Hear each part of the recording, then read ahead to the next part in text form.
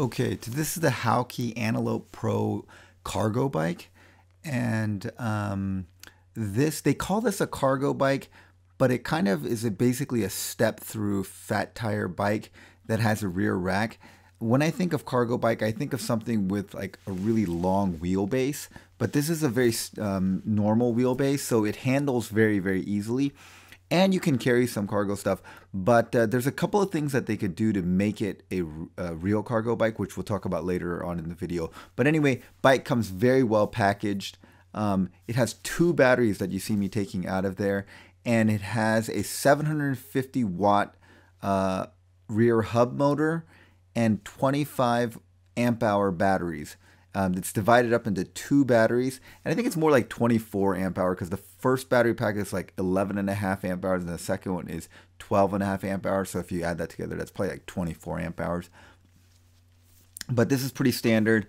You just have to take off the stem handlebar bracket. Here we are taking that off. You put the handlebar on and screw those in. Then you got to put the front wheel on, and then put the fender on and the light on. The light is quite good, and the batteries come in together.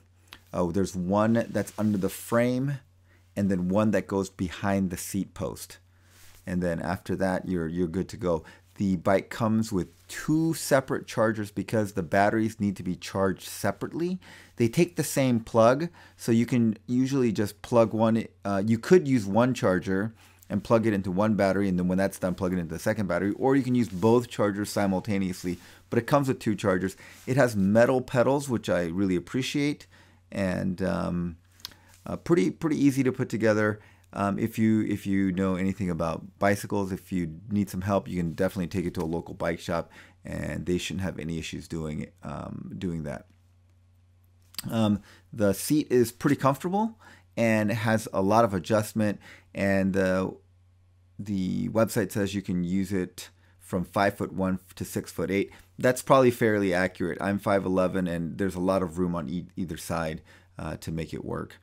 The fenders are going in now, and here's the front light, which is pretty easy. It comes with its own tool set, which works out pretty well.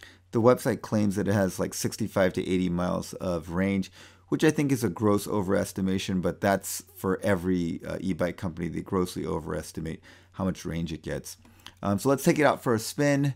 And this is a really steep hill in my town. It is a 10% grade, and I'm going up just on throttle alone, and it kind of bogs down to about 11 miles per hour and then pulls up 11 miles per hour. That's pretty good. I've taken it up this hill with pedaling, and with pedaling a moderate amount, you can easily climb at 22, 23 miles per hour, which isn't a problem. This bike is a little bit slower than the other 2 bikes. The other 2 bikes will cruise around 27 to 28 miles per hour on flat land. That's the Engwe and the Vetania bike. This one wants to cruise on flats about 24 miles per hour. I mean, it will give you, the motor does assist you all the way up to about 30, but the amount of assist drops off around the mid-20s. So I think it's not a motor issue, because the motor does pull fairly hard. It doesn't launch as hard as the other 2 bikes either, but I kind of like it. It's very gradual, it's more controllable, and the speed difference isn't that big of a deal. I wish that the bike was geared higher. I don't really know why they put 7 speeds on this thing and have it geared down so low. There's really no need to gear it down that low, unless, of course, I guess if you've run out of batteries and you have to climb hills with 0 assist, you might appreciate the lower gears. But really, I always just leave it on the highest gear, and it's not high enough. I wish that the gearing went much higher. So I think a larger chain ring would help this out quite a bit. But it's very comfortable to ride, and works very well. And you see here, I'm going downhill, and on throttle, it wants to go maybe 27, 28, and I'm going downhill. It says that its top speed is 28, but I think that's 28 on a slight downhill. On the flats, it will go maybe mid-20s. But that's probably fast enough for most uses. And as a cargo bike, it works out. That's plenty fast. Okay, let's look at some details of the bike. So you turn it on by pushing this middle button. Okay, here we go. There we go. So on the top right, you'll see on the top left, you see the battery. On the top right, that gives you how many watts it's putting out and the time. And that's the amount of pedal assist. You can go up to 5. So it has 5 levels of pedal assist up and down there. And then it gives an odometer here. So you see I've put in about 90 miles on this bike. It's got a twist throttle right there. And you can see that with no resistance, if I'm just twisting the throttle, it goes up to 30. So it will assist you to 30, but you see that the wattage goes to like 78 watts. So the watts go way down. So I think it's a controller issue. If the controller was programmed differently, it could give you 1,000 watts at 30 miles per hour, which definitely would pull to that. It would probably easily pull to 30 miles per hour on the flats if the controller was programmed a little differently. It has a temperature sensor, which is interesting. I don't know why you really need that on a bike, but you see it's 53 degrees. It's got a little bell, which is a fun feature for neighborhood, tooling around the neighborhood. It's got this basket in the front that attaches via the rear wheel, and here's the rear rack. The rear rack would be better if you could put a very large basket on the thing. As it stands, you can put that small baskets in the front. You could also put it in the back, but it doesn't. It's not great as a cargo carrier because the basket is way too small.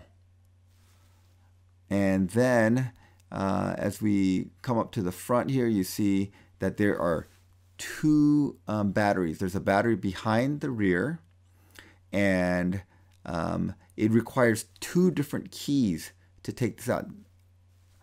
Even though it's the same bike, it requires 2 different keys, which makes me think that they source the batteries from 2 different suppliers that are just commodity batteries that are probably, these suppliers are supplying it to several other companies. So here's a plug on this side to charge that battery. And then there's a plug on, see, there's one plug here, and then the other plug is right here. And they use the same plug, and again, the bike comes with 2 chargers, so you could charge both batteries simultaneously. Okay, so, and also, so you see, there comes 2 different sets of keys. So one key works the front battery, and that's obviously from a different supplier, and you take it out like that, and it's replaceable. And this looks like a very standard battery I've seen on other e-bikes. If you look at this, it has 11.86 amp hours. So there's 11.6 amp hours in the frame here. And then you just lock it into place there. Then if you use the other battery, other key, then you can unlock this one behind the seat post. So you put it in there, twist, and then it pulls out from the bottom. And this one has a 12.5 amp hours. So if you add the 2 together, it's actually more like 24 amp hours, not 25 amp hours, as is suggested on their website. So it's 1 amp hour off. This bike is currently going for about $15.99, and there's a coupon code below for $50 off.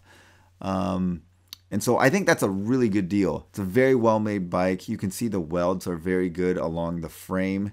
The plate that holds the rear battery is placed on. It has mechanical disc brakes rather than hydraulic disc brakes, but the brakes work great. They work fine. They stop very well, and there's no issues with them. It comes with a Bafang motor, and that is kind of a well-known brand. So it's not their own brand. They're getting it from this company, and so I think it's a very strong, high-quality motor. And of course, the metal pedals are a nice touch. And then the central part right here, it kind of makes it look like it's a mid-drive motor system, but I believe this is where the controller is housed. It's not a mid-drive, it's a rear hub drive motor. The bike is perfect for a quick grocery run. My wife asked me to pick up some bread, and so instead of taking it in the car, I took this, and you can hear what the motor sounds like. And this is on a slight uphill, so it's going about 21 miles per hour. Okay, so what do I like and dislike about this bike? Okay, first, I like that this is the one time that I think having a fat bike actually makes sense. In general, I'm not a big fan of the fat tire bikes. They're very heavy and the rolling resistance is really high, and I just don't feel like the trade-off is worth it. Some people really like the look of it. It does make the bike much more comfortable to ride. And of course, if you're going over sand or loose stuff, the fat tires are gonna be helpful, especially like if you're doing snow or sand, that kind of stuff. But for most instances, I just don't feel like the weight and the rolling resistance is worth the payoff. However, on a big bike like this that's meant for carrying cargo, I think it makes sense. It does, it's a good use for a fat tire bike, in my opinion.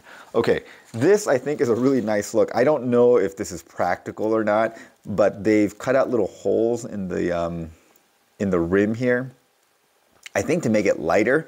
I'm not sure that going for lightness is what they were going for, because the bike is very heavy anyway, but I think it looks nice.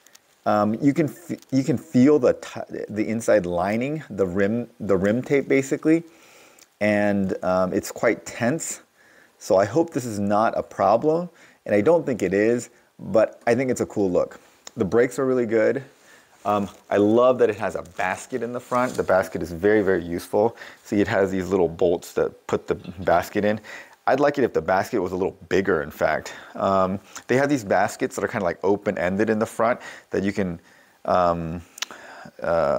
like add things that stick out more. I think those kinds of baskets would be cooler. These lights are really good, and the range is amazing. So about 43 miles at highest boost, going as fast as we can. So that's great. And it's a very comfortable bike, and I think it looks good, and it's built very solidly. It feels solid. There's no creaks. The welds are really nice. They look like they're well done. Okay, now what do I wish was different about this bike?